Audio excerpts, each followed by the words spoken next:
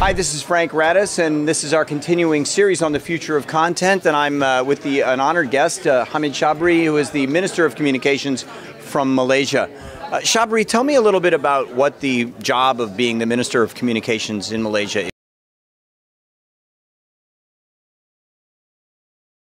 Communication itself, as developing countries like Malaysia, the country has to be well connected in whatever form or platform.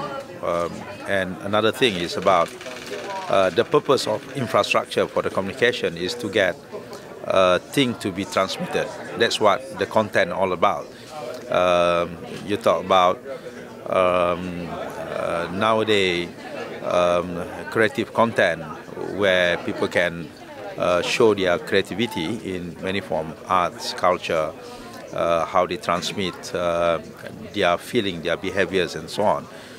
These are the things that we are looking at. Content is a big industry in the future, something that can help to spur the growth, jobs being created and whatever opportunity that can be enjoyed by the public and by the citizen.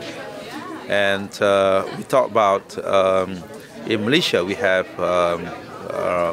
so many platforms right now. We have satellite TV, we have cable, we have terrestrial, digital, which is under progress.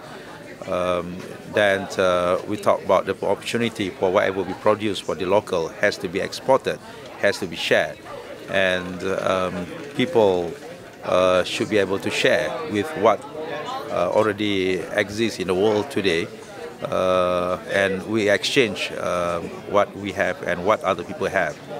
That's about market as a whole.